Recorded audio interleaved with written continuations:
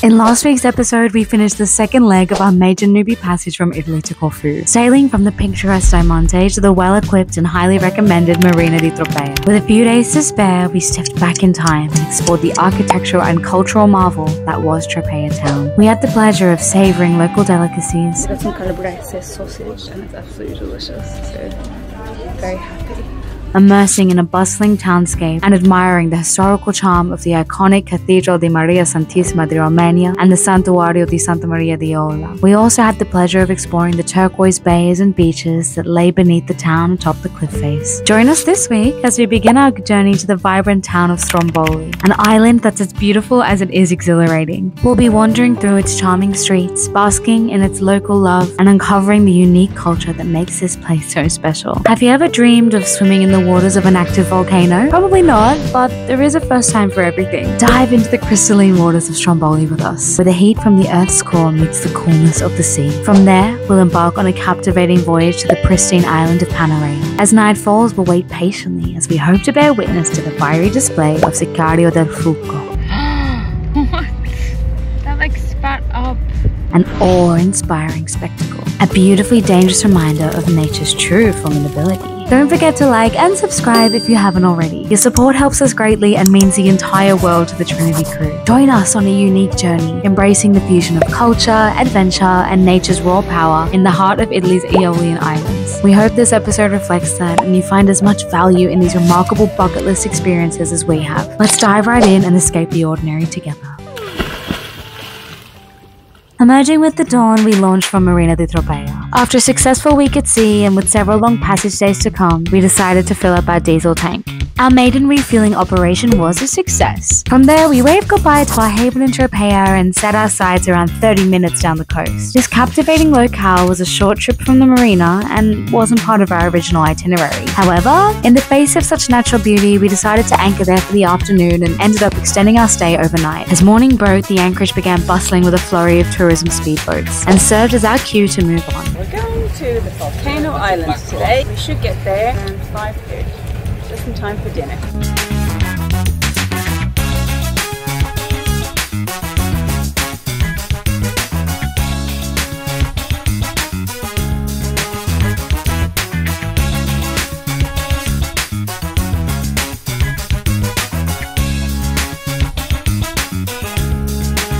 Our compass was next set for the iconic Stromboli Island. With the mainsail unfurled, we tackled the 30 nautical mile journey in 5 hours, maintaining a favourable speed of 6.5 knots under the gentle push of a 10-knot wind. As Stromboli loomed closer, its silhouette gradually emerged from the hazy horizon. The closer we got, the more we could discern. Smoke billowing from the active volcano, vibrant greenery adorning its slopes, and a quaint town nestled at its base. The side of this town, cocooned by black sand beaches and accented with worn fishing boats, presented a charming tableau steeped in rich cultural tradition. Stromboli Volcano, located in the Aeolian Islands, is one of the world's few continuously active volcanoes, and experiencing it firsthand was a definite highlight for us. It feels great. It feels like a scene out of Jurassic Park or Kong Island or something. It's best known for its almost constant state of eruption, which has been ongoing for an estimated 2,000 years. It's a geological phenomenon now referred to as Strombolian eruptions, and is characterized by moderate bursts of explosively ejected lava. The near-continuous volcanic fireworks have earned Stromboli the nickname the Lighthouse of the Mediterranean. A notable feature of the volcano is the Sciarrio Del Fuoco, or Stream of Fire. This large scar in the volcano's side, created by multiple collapses in the past, is where the majority of the volcanic material ends up, creating a vivid display particularly at night, a sight we hoped to see the next day from our second Aeolian destination, Panarea. Once in Stromboli, we chose to stay in a mooring field. The crew adeptly secured the buoy, and our smooth mooring operation successfully demonstrated the efficacy of our newly repaired bow thrusters. We got our bow thrusters fixed, and they've been an absolute godsend for manoeuvring up around a mooring ball. Really handy. The two girls were on the front. Usually it's a bit of a struggle, but with the bow thrusters we can sort of nose, left, nose, right. Really good. It's one of those once in a lifetime experiences, isn't it? There's only one volcano. And only one left there. And behind this island, which is called Stromboli, there's another island called Panarea, which is supposed to have some really nice anchorages. So we'll be visiting there. After a refreshing swim and debrief of the day, we retreated to the boat for the evening. Absolute disgust is coming out of this. And they come in every hour. Like, you know, So sad. Fish we did see was, it's like in The Simpsons. Yeah. All the pollution going into the water. Mixed with the volcanic sulfur. Yeah. Something primordial happened. And it's trying to return to its home source. Dad's toenail beds. I chilled out aboard while Matt and Sharon snuck away for a date night ashore in the town of Stromboli. As we wrapped up another unforgettable day, the promise of more adventures in this fascinating island left us eager for the dawn. As a new day dawned, we couldn't resist the allure of the balmy waters of Stromboli. Diving in the shadows of an active volcano was a uniquely thrilling experience, imbued with a small but still present dash of adrenaline. I won't lie, it did make me feel pretty cool, and yes, it's true, I do all of my own stunts. Once we emerged from the water, we hopped aboard a speedboat operated by the same friendly folks we paid for our marine ball. They shared a fascinating tidbit that over the years, a significant number of Stromboli's residents had made the journey to Australia, with many of them settling down in Melbourne. This delightful coincidence added an extra layer of connection to our visit. Upon setting foot on the island, we were instantly charmed by its ambience. In the absence of incoming ferries, the morning was pleasantly quiet. The morning stillness, unhurried pace, and laid-back residents all painted a vivid picture of island living. Beautiful gardens flourished outside nearly every house, painting the streets in vibrant hues of natural beauty. There you are, Taylor! Oh, like a terrace and you can overlook the sea. After roaming the streets for a while, we stopped at the charming Ristorante El Canetto. It was here that we chanced upon a unique culinary delight: gelato served in a brioche bun. This discovery, coupled with the best iced coffee I've ever had, made the cafe stop a memorable one. The friendly staff, along with the decor that echoed the relaxed vibes of Tijuana or Cancun, made for a fantastic atmosphere. We continued our exploration, engaging with local vendors and peoples, memorably purchasing some fresh nuts from a charming lady in her wooden cart. Best pistachios we've ever tasted, by the way. Now abuzz with tourists from the ferry, we made our way to the less populated shoreline. Mesmerized by the black sand beach and the intriguing array of volcanic rocks littering the coast and shallow waters, Stromboli is not just a natural marvel, but also a testament to the resilience of its inhabitants. Despite living under the constant shadow of volcanic activity, the residents have built a vibrant community that has thrived for centuries. The town is a crucial part of the Aeolian Islands appeal, with a thriving tourism industry that draws in visitors to experience the harmonious blend of natural beauty and leisurely island life. A blend that we, of course, were thrilled to be amongst. Basking in the allure of Stromboli with its comforting townscape and awe-striking volcano, we found ourselves entranced by the island's magic. That bird is like totally surfing right now. Cool.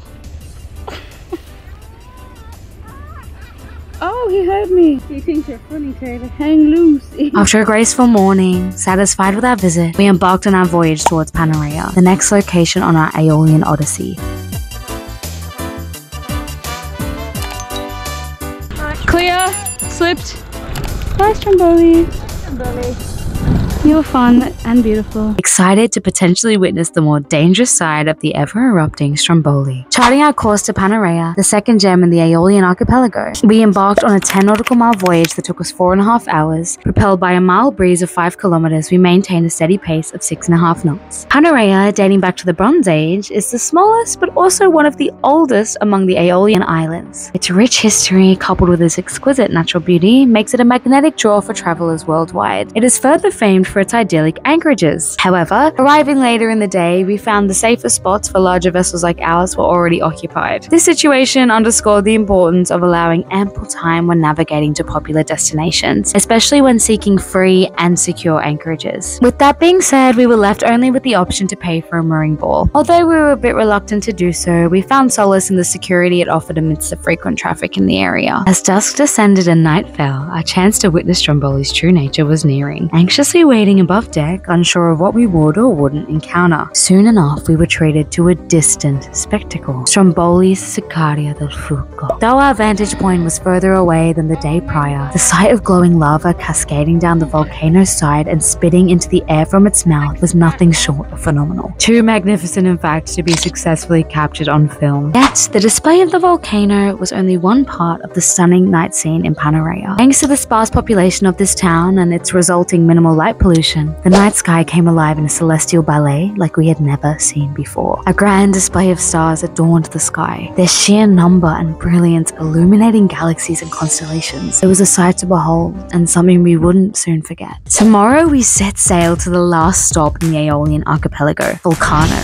This volcanic island provides a sailor's dream escape with its easily navigable waters and sheltered anchorage spots, while its rich marine life is a paradise waiting to be explored by those who love to combine sailing with snorkeling and beachcombing. We'll then chart our course towards Sciarrio, our last port before the much anticipated Messina Strait. This enchanting town in southern Italy is wrapped in layers of legend and mythology, said to be the home of the fearsome sea monster Scylla from Homer's Odyssey, while its beautiful castle Castello Ruffo adds a fascinating medieval charm to our exploration. Are you ready? We can't wait to share these experiences with you. See you there, guys!